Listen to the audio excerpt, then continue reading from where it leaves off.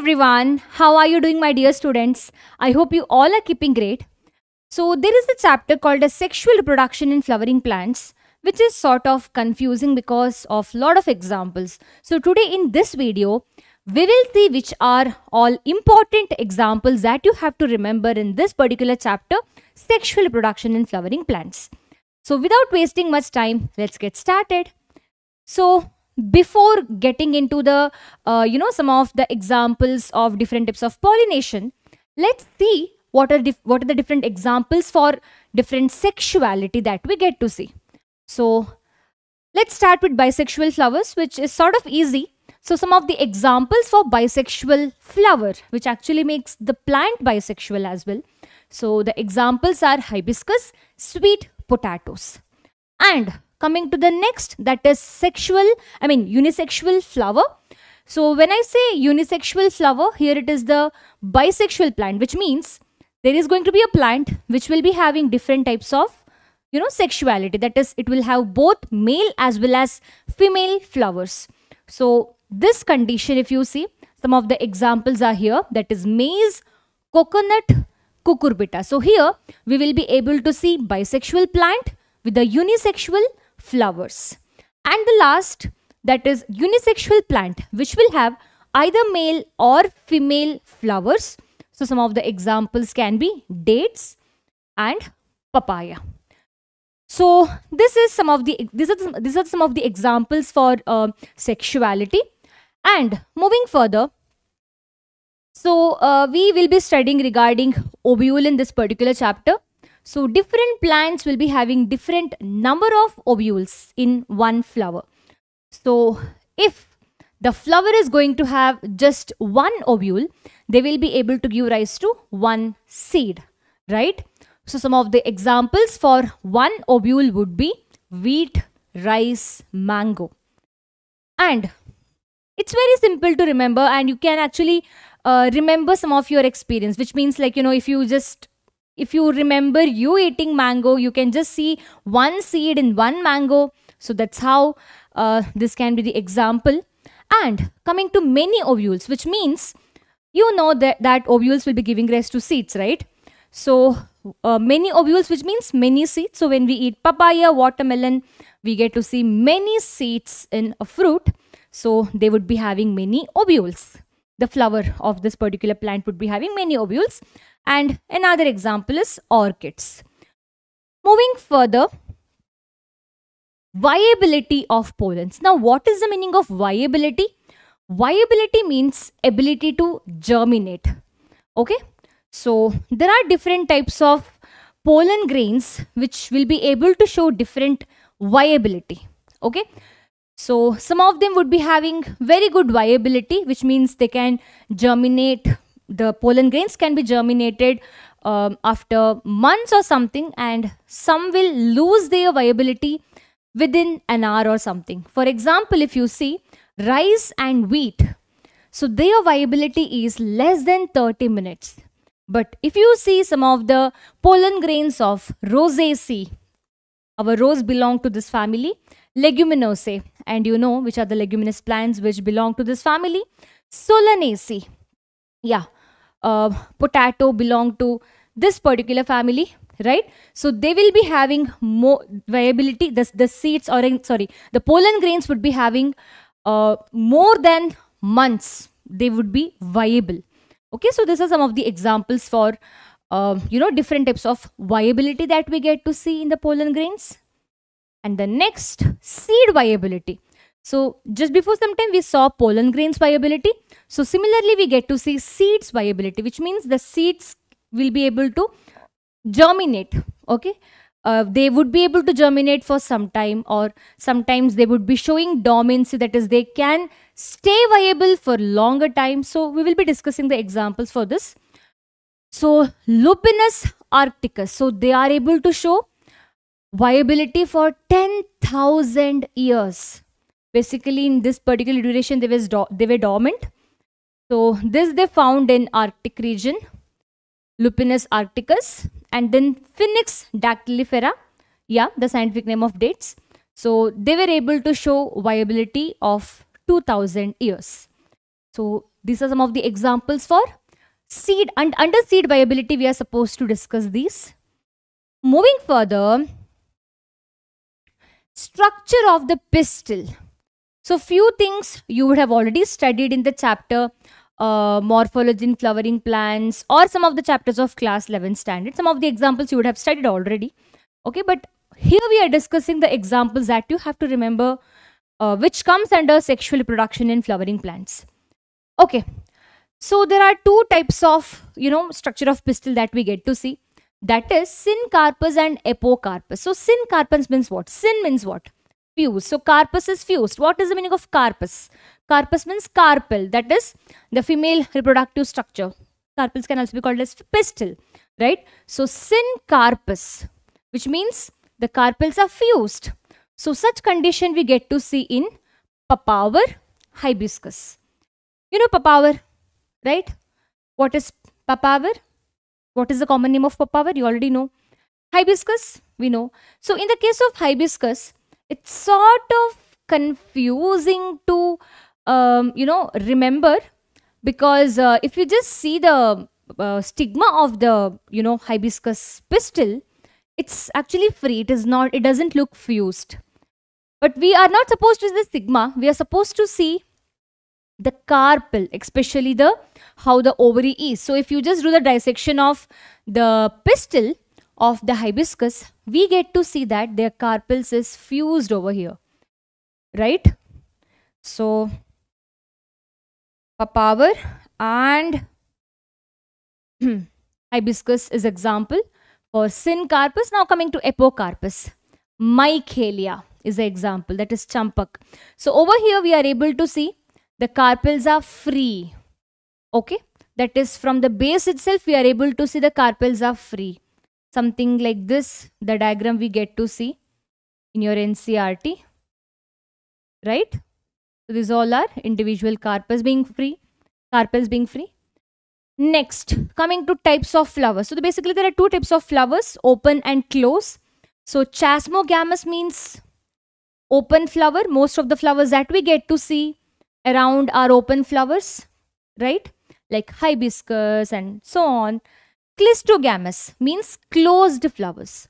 So in the Grassaceae family, we are able to see, that is in the grasses we get to see clistogamous flowers.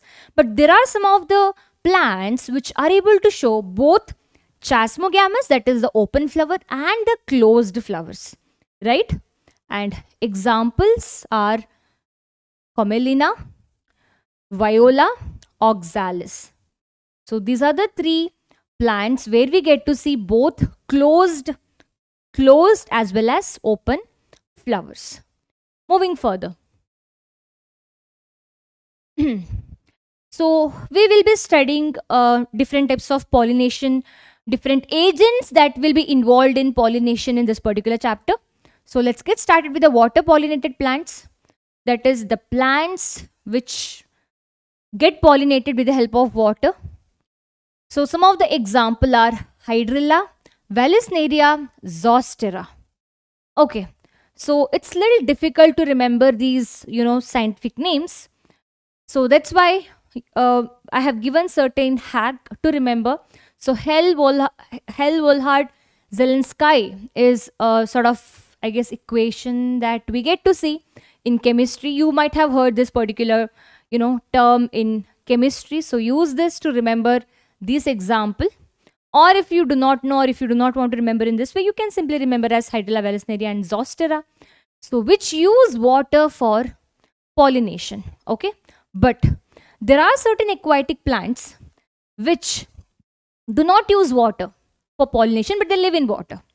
So some of the examples for such plants are water hyacinth, water lily. Even though they live in water, even though they are aquatic, they do not get pollinated for water, with the help of water.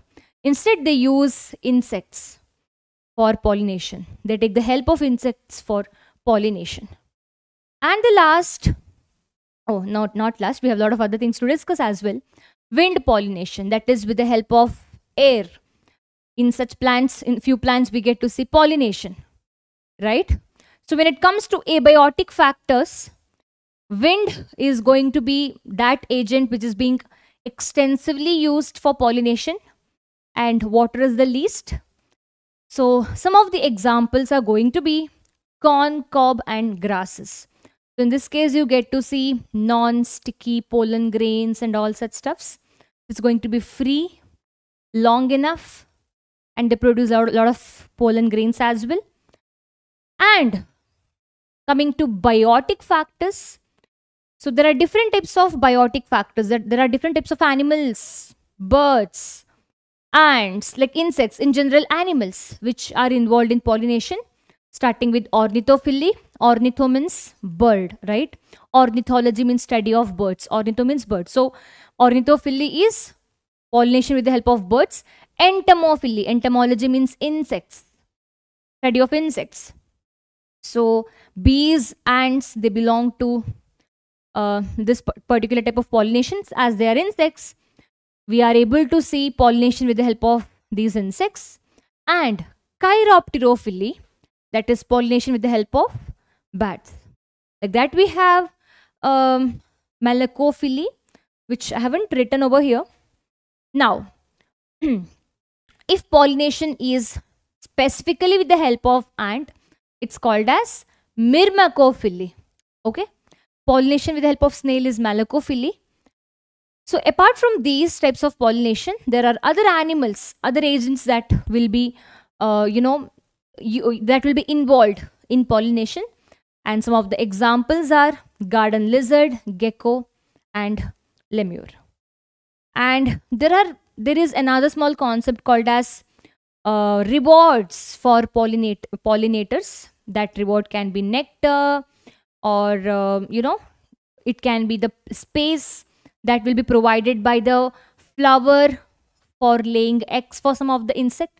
So in such case, the examples can be yucca and moth. So yucca is a plant, moth is an insect. Basically this will be laying egg in yucca, and yucca will be providing some space to lay the eggs.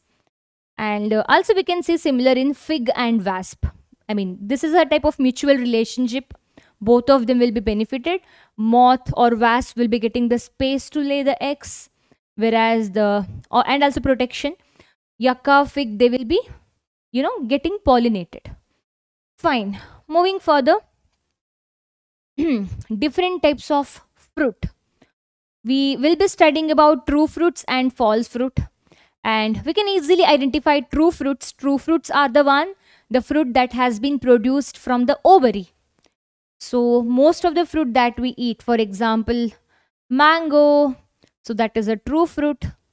But there are some of the fruit which is not being developed from the ovary.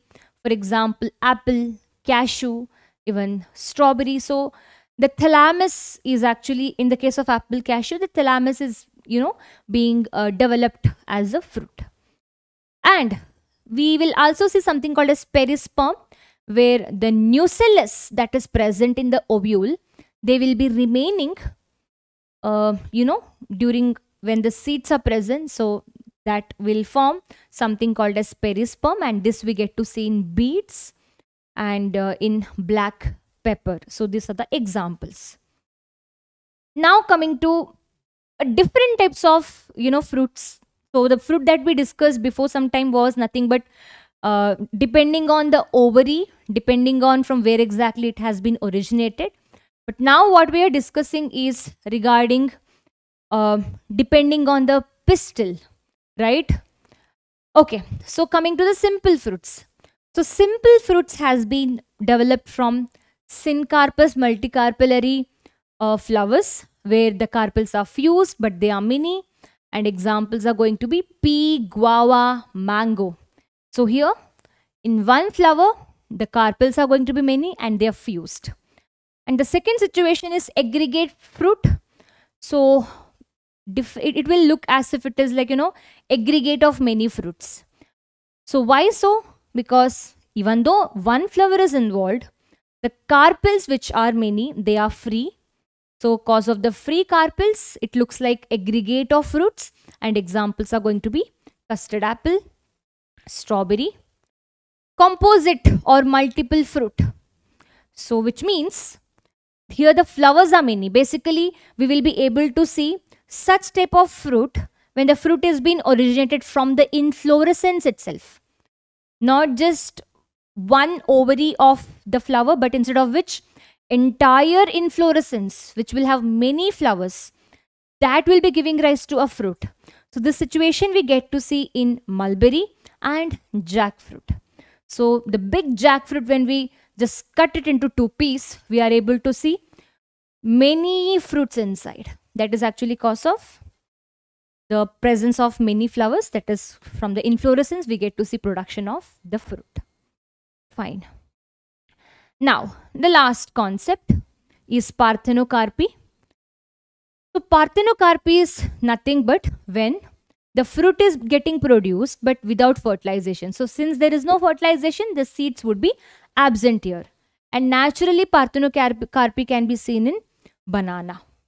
Okay, now we will be able to induce Parthenocarpi. Okay, but in general, naturally Parthenocarpi means cause of no fertilization. There is no seed, so fruit without seed is Parthenocarpi. And there is another thing called as apomixis, which is a type of asexual reproduction that we get to see in sexually reproducing plants. So basically, here what happens is, there is going to be a fruit, there is going to be a seed, there is going to be an embryo, but there wouldn't be any fertilization. So here, no fertilization, no seed. Here, no fertilization, but there is a seed. Okay, so this has been extensively used by farmers to, produce for the production of certain type of. If I want a particular breed of a plant to be produced, I use apomixis, because cause of no fertilization, there is no mixing of genes over here. Whatever character I have seen in plant A, okay, if I use apomixis to show the reproduction in plant A, the plant B also would be having the same character because of apomixis. It's like a asexual reproduction. Okay, so examples, we get to see this situation, this condition in Grassaceae, that is in grasses, and Asteraceae family. So this is what I wanted to discuss. Now coming to different types of seeds. Albuminous and non-albuminous. I hope you all know what is albuminous seeds. The one where we will be able to see. Albuminous means we will be able to see the endosperm over here. So endosperm will be persistent. It will be still present. Okay. But in non-albuminous, we won't be able to see endosperm because it would be used by embryo. Okay. So albuminous seeds examples can be coconut. So the kernels of the coconut that we eat, right? So that is nothing but endosperm. And in the castor, even though it is a dicot, we will be able to see in castor, right? And wheat, maize, barley, which are monocots. So usually albuminous seeds are seen in monocots because endosperm will be persistent usually in monocots, but exception is castor. Non-albuminous in dicot, because in dicots endosperm wouldn't be persistent, it would be used up. Okay, example can be all the dicot plants that you know, like pea, groundnut, beans. Fine.